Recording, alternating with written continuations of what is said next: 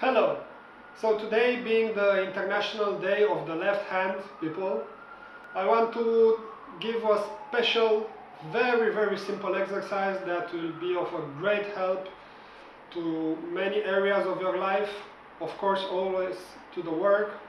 And the exercise is just use the left hand when you want to use the right hand.